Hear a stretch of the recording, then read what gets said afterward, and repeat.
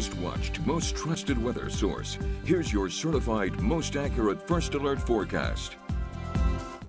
Heading into the weekend, cloud cover is going to be around, cooler air is going to be around, and for some, it's going to be a little bit of a wet weekend, especially down near the coast where rain chances decently high both Saturday and Sunday, while other spots further to the north may just see rain mainly on Sunday. Over the next couple of days, we'll be watching rain closely. We need rain, but right now this event for most of us still doesn't look like something that's really going to help us out in the dry conditions that continue to develop. But a steady stream of showers expected really from sunrise to sunset, maybe even through the overnight hours a little bit as we head through the weekend. Rain this evening, very, very light. Rain tomorrow, a little more widespread, but still very, very light. It's Sunday that we start to see the rain really try to increase, and it really depends on how much moisture creeps up the coast, because it's going to be a very fine line between maybe a ½ inch or more of rain to maybe not even a quarter of an inch. As you can see, a couple of counties expected to see a little bit heavier rain and maybe overdoing it a little bit. 1 to 2 still probably a little bit of an outlier, maybe best case scenario for those that really need the rain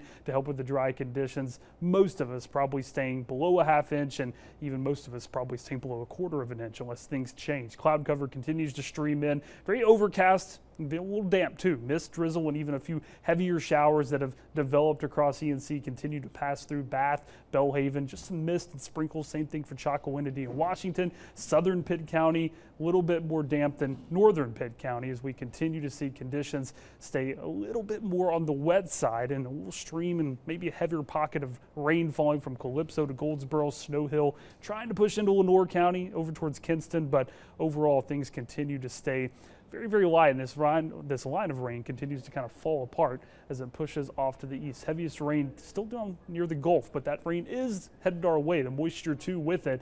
And as we head into tomorrow, see that steady stream of light showers south of Greenville, more towards the Crystal Coast, and maybe a break through most of the overnight, but that rain really starts to increase by Sunday morning. So church could be a little wet as you start your Sunday, and then things start to clear as we head later into the afternoon and evening. But probably by 6 o'clock, I think most of us will be done with the rain. After the rain clears, temperatures stay in the 60s. Cloud cover may build in for most of the week. Not much rain expected, but that may keep temperatures more towards 60 degrees. We're at 60 in Beaufort and Jacksonville, 48 already in Roanoke Rapids, and that northeast wind making it feel a little bit cooler than maybe the temperatures show as we head through the overnight hours. Most of us end up at least close to the 40s or in the 40s, but still could be maybe some mid-50s down near the coast. 8-day forecast showing these rain chances pass by. We get a break, maybe some frost Monday, Tuesday morning, depending on winds and cloud cover, and another storm system arriving late next week.